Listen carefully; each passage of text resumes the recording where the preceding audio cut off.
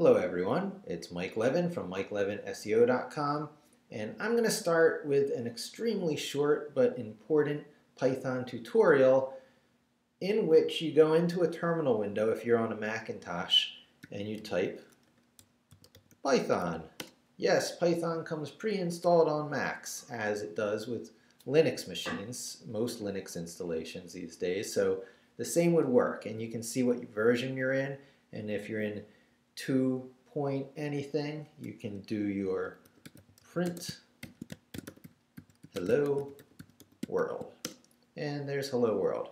If you were on 3 point anything, it would have been almost the same, but you would have had to have put it in function parentheses, and we can see it works the same way in 2.7. so if you're using the print statement a lot, do yourself a favor and start putting the parentheses around it, so when you eventually move to 3, that's one less thing that needs to be converted code-wise.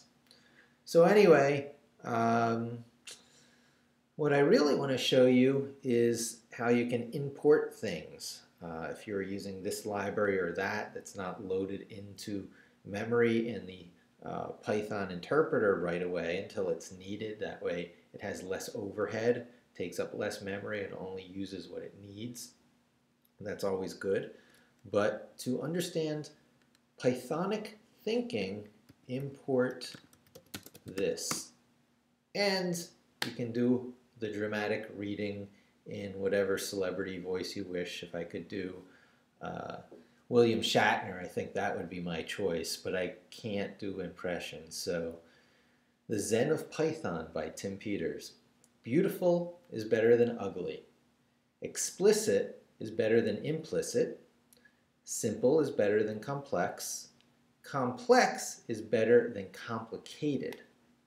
Flat is better than nested. Sparse is better than dense. Readability counts. Special cases aren't special enough to break the rules. Although practicality beats purity, errors should never pass silently unless explicitly silenced.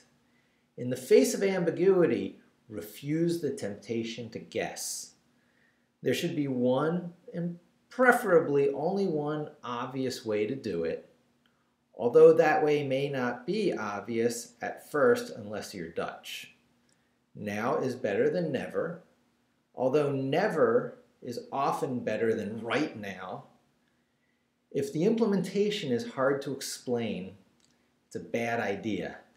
If the implementation is easy to explain, it may be a good idea. Namespaces are one honking great idea. Let's do more of those. And then to get out of the command environment, we can do exit, but you have to put parentheses, open, close, because if you just did exit, it would tell you to use exit. But if it knew that that's what you were trying to do, why didn't it just add them and take what you gave it? Well, I guess that would come down to practicality beats purity. No, they seem to be in violation of that one. Thanks for joining me, and feel free to share this nonsense. If you like it, I can do my rendition of The Walrus and the Carpenter. And don't forget to subscribe.